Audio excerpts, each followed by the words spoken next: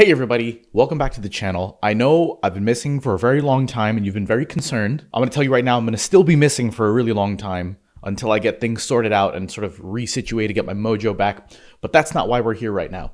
The video, very clear, very straightforward. I've been coming across a problem with Premiere Pro 2022. I think a lot of people have been coming across this problem recently. I've been looking online and everyone's complaining about this one issue, and that is exporting video, at least H.264. Now, the other thing I've been seeing online when you look up these answers is not really an answer. And I think this is probably the big issue that everyone's dealing with. I found a solution. It's not the solution, but it is a solution. And it's, at the end of the day, not fixing the bug, but it is going to get you, content creators out there, and people whose workflow depends on this, it's going to get you getting your videos exported without having to change the format or download a third-party software or whatever other weird trick. Now, before we do that, I'm going to reenact the situation that might put you in this situation.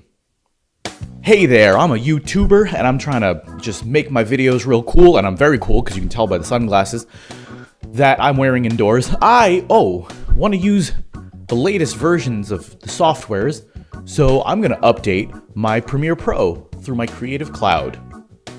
I can't see the screen because he's polarized. I want to update because I want the latest and the greatest.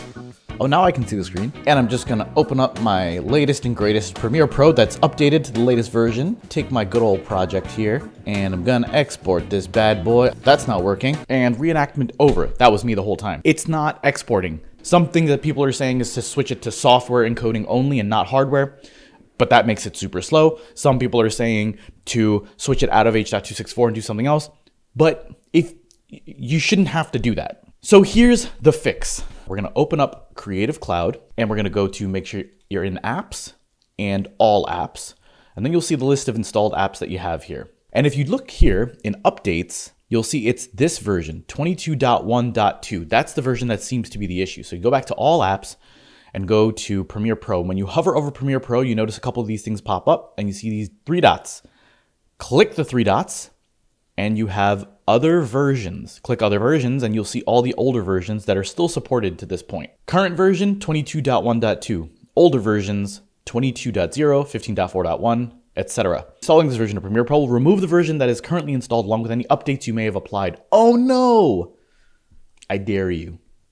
Continue. And now we see Premiere Pro is going to install and revert back to 22.0 or whatever version you picked. I'm twiddling my thumbs in case you can't see it. Installation is done. I took off my sweatshirt because it's about to get real hot up in here.